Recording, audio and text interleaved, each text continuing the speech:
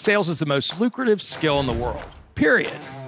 The problem is most sales advice out there today is outdated, cheesy, and can even keep you from getting the deals that can make all the difference in your career. This is the No BS Sales School, a podcast for entrepreneurs and salespeople who want to master the skill of selling without all the BS. Welcome to the No BS Sales School podcast. I'm your host, Walker McKay.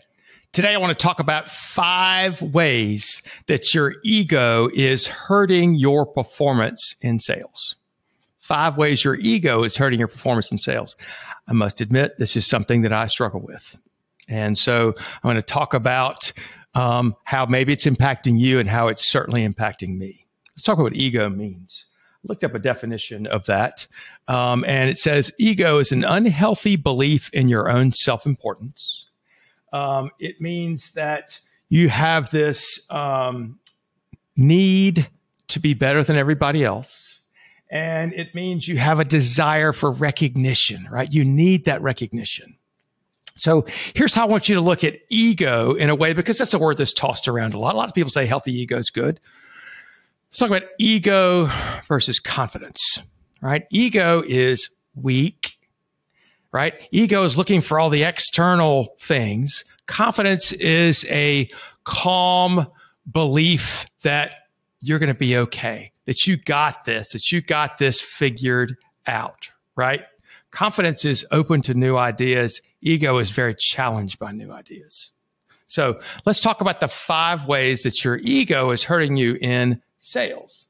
Number 1, your ego blinds us to our own flaws. We don't see our own flaws. We would pretend they don't exist. And instead of admitting our flaws, we blame somebody else or external forces. We make excuses. Oh, it couldn't possibly be my fault. It's the economy. It's the company. It's that asshole that works at the company, right? It's our prices are too high, right? It's my shitty territory.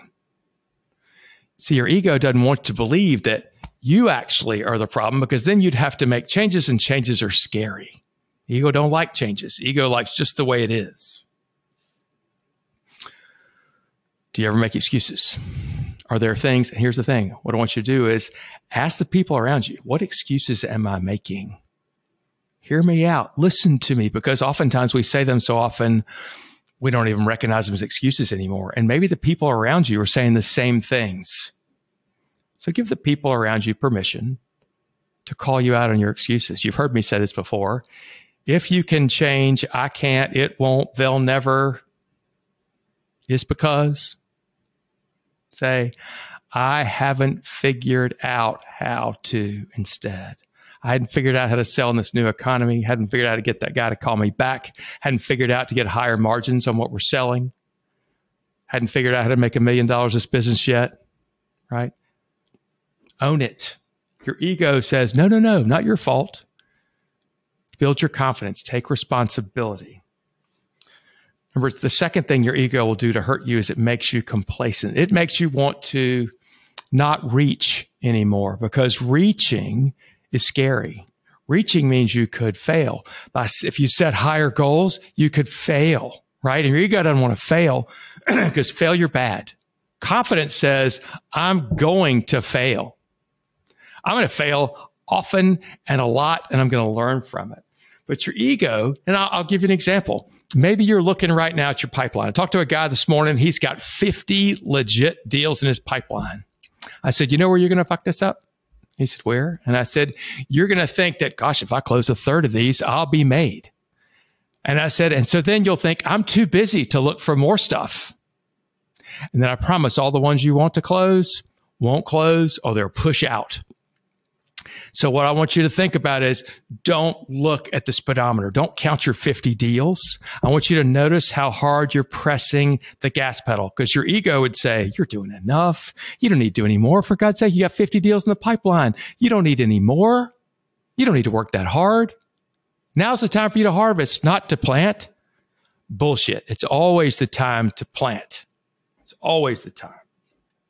right? Your ego will say you've done enough. You don't need to make any more calls a day. Your ego will say, take Friday off. Hell, go to the movies. Go drink a beer at lunch. Your confidence says, no. I got this. I'm going back to work. All right, how about this? Number 3, your ego will encourage you, will help you, encourage you to make bad decisions. How does this work in sales? Well, I think about this idea. Ever heard of happy years before? Right? Where you're as a sales guy, you don't want to hear the bad shit. All you're hearing is what you want to hear. All you hear is the good stuff. And there are red flags everywhere. But you don't see them because your ego says, I earned this one. This deal is mine. These people are supposed to buy from me. There's no way I could screw this thing up, which is always the death of a deal. There's no way I could screw this thing up. There's always a way you could screw this thing up. Encourage you to do shit you shouldn't do. You need to see things for their reality. Your ego will blind reality for you. Make you believe, no, that could never happen to me. Bullshit. Confidence is, I'm going to take steps. I'm going to listen for advice. I'm going to be wide open. And you know, if this is a no, it's okay with me because no's happen. Maybe I'd rather have a yes, but no's my second favorite word. I'd rather hear it in the first meeting or the second meeting instead of the 6th meeting or the 6th month of working on this damn deal. Number 4 is your ego will make you defensive. Right? Where you get knocked back. And this happens oftentimes with, think about people give you objections. Hey, listen, your price is too high. And so we think, it is not. We get emotional, right? Or let's say somebody says, well, when can you, or you guys can't do this. Right? Or, hey, this isn't going to work because of X, Y, Z. And all of a sudden your brain gets clouded. You see freaking red, right? Totally emotional, totally reacting. We're involved, personally involved. That's one of the things that can kill you in sales is being emotionally involved in a sale. You know who's supposed to be emotionally involved? Your prospect. If they're not emotionally involved, you don't have a sale. The converse of that is if you are emotionally involved, you probably ain't going to have a sale either because you're not hearing anything. Right? Your ego makes you defensive. If you hear something that you don't want to hear, it pisses you off and you go on the defensive. And y'all know this. Whenever you get in a conversation or a debate, if you ever get defensive or emotional, you're gonna lose. If you ever wonder if that's true or not, you can come watch my house in the evening. And sometimes we get in conversations where I get defensive and automatically I turn into a jackass. It's ridiculous. It happens over and over and over again. I know it's going to happen and I need to figure out a way to stop doing that. A 5th way that your ego can get in the way of sales is it stops you from making a true connection with other people. Why? Because the world's always about you. Your strong ego says, I need to explain to other people how important I am. I need to tell them how good I am, how good my product is, why I've been doing this. And they need to understand. Right? And you know what? That is boring because nobody gives a shit. Right? The way this can show is sometimes if you're a topper, right? Somebody says, I did $1 million and you say, I did $1 million too. Or they caught a 5-pound bass and you caught a 10-pound bass, right? Whatever. You've always done something better.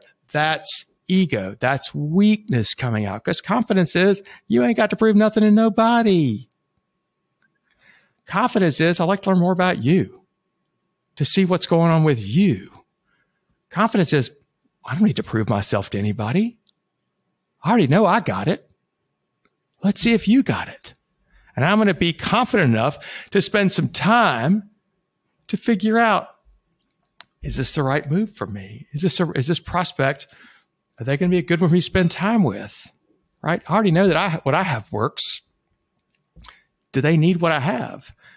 Do they want what I have? Are they committed to have what I want? Are they committed to doing something different? Do they have a budget? What's their decision-making process?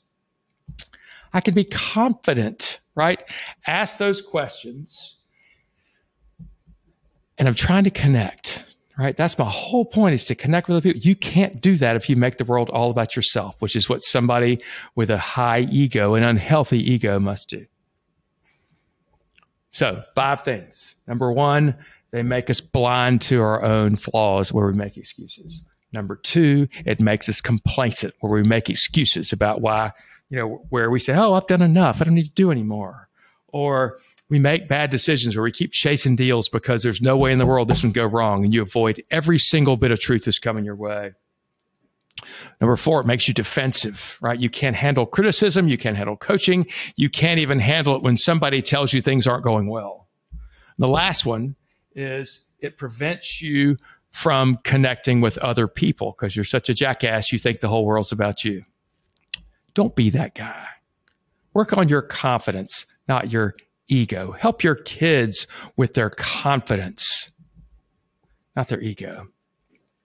Do me a favor, please. If you like this podcast, share it with somebody else that needs to know it, that needs to hear this message. Also, I got some free shit. I've got a mini course I'm giving away for free at 7 sales mistakes that many B2B salespeople are making and what you can do about it.